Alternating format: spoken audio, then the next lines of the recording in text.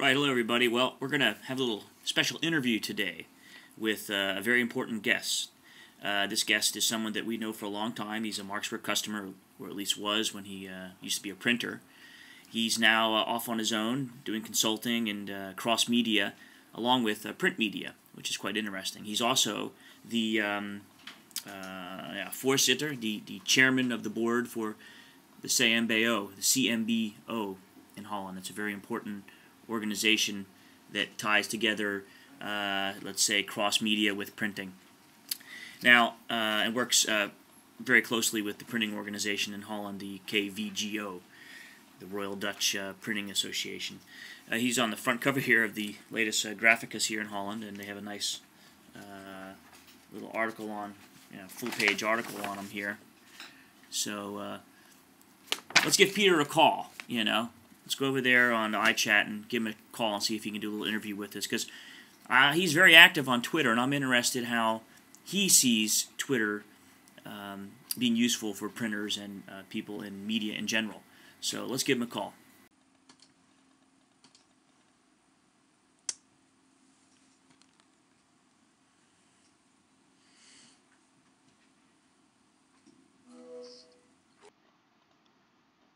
Okay, great. Have Peter on the line now. How you doing today, Peter? Fine. How are you, David? Very well. Very well. Okay. Well, we know you for quite a long time, and I could give an intro, but maybe it's better if, before we jump into the subject of Twitter here, you can give a little background on who you are, what you do, etc. Yes. Well, I'm 40 years old. I'm married. I have 3 kids. Right now I'm an independent cross-media specialist, and I help my clients understand cross-media and technology. And I know a little bit about content processes like creation, distribution, etc. And at the time I'm chairman for CMBO, Yep. which is like an association of media production companies here in Holland. Yeah, very cool. Yeah. Yeah, and Peter is well known in the industry. He's comes from a printing background. He Yes. co-owned a print shop or more, I guess, actually. And Yeah. And Yeah, I had a printing company from the early 90s, and that evolved into like a content management company, and I left that company August last year. Yeah, very nice. Yeah. And now, yeah, you're active with the CMBO and all these organizations, and you're consulting. But what really caught my attention was you're really active on Twitter. I mean, you have something like 765 people following you, which is quite a few. I mean, there's people with more, but that's pretty good amount of people following you. And why did you choose to get active on Twitter? What drove you there? Well, I'm like an early adopter, and I really like to try out beta web services. Where every web service is a beta today, so it's still beta. Yeah. But I like to try out these new tools and to see if it's of any use of me in my work, or if it's any use for somebody for professional use. Right. And I met this tech blogger Robert Scoble a couple of years ago, and I followed him online since then. And Twitter really took off on a South by Southwest conference in Texas in I think it was fall 2006, and I started using it February 2007. It was a nice tool to see what people were doing, and what they were looking at and reading, and so it's like a news tool for me. And now it's a networking tool as well.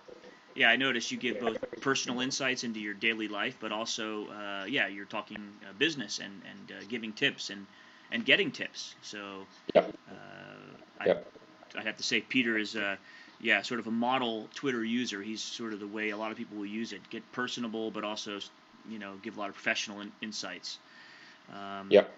So now, more on to something I've been getting into a lot lately. Why should players from print media, why should printers consider using Twitter? Well, the funny thing is with Twitter is that you can, it's like talking or chatting to somebody, like we are doing now. But you're not talking to just one person. You're talking to a lot of persons, like your followers. And I don't think that the number of followers is leading, but I think the quality of your followers is in. You can actually discuss or talk with them about new developments or new technology or anything else. And what it's really good for is like for especially for printers is that they have a platform to demonstrate their expertise or their knowledge, and they can share it with other people. And that is I think the main part of networking in general as well. It's the same rules that apply to Twitter as well. Is that you share your information, by that you generate traffic to your website because people get interested in what you are talking about. Yeah. And you also establish your expertise in this specific print area as well. Yeah. And you mentioned some good tools.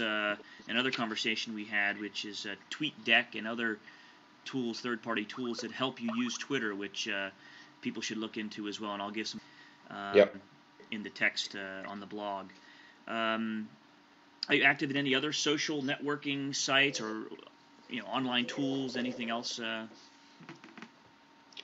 Well, there are two, of course. Well, as an early adopter, I think I have profiles on most social networks, but I don't actively use them. The one I use most actively is LinkedIn as a professional network. Yeah. And one I am more actively using lately is a service called FriendFeed. Oh yeah. Which is it's more like an aggregator of all your social networks and information streams, and where you can actively discuss news or technology news or things that Twitter is lacking a little bit. You can react and you can talk to each other, but you don't get a condensed view discussion. That is what FriendFeed is facilitating. It's taking off a bit, and it's very interesting to follow specific subjects as well. Yeah, indeed. It's ever evolving, and it never stops. Yeah, I've enjoyed getting involved in this online social networking bit, but it's sometimes a bit daunting. And but I guess the best advice is stick with it, and it'll come for itself. All these different networks. Yeah, but what I think is the main thing about networking also in real life is that you have to your main focus should be is what can I do for you instead of what can you do for me. Good point. If you go by it the second way, I think you'll end up with a worthless network very soon. Yeah. And I think things like LinkedIn is great for is to see what people are doing and who they are connecting to, and then you get a certain insight of their expertise and their networks, and you can see if you can help them before you can ask the question, what can you do for me? Yeah, that's a very good point. That's been in my tests throughout the year, last year and a half or so. I've noticed in totally different networks that when you get too greedy, you fail. But when you help people out and care, like you normally do with real networks anyway, things go for themselves very good. So Yes. Well, Peter, thank you today. I will give a link to people where they can see you on Twitter, which is TWITTER.com/PVANTEES. And of course, I'll provide that link, and they can come chat with you on Twitter. Of course. Cool. Great, Peter. Well, thank you. Okay, thank you, David. Have a good day. Too bad we can't ice skate anymore, but maybe next week. You never know. Well, you never know, David. You never know. All right. Thank you. Bye-bye. See you now.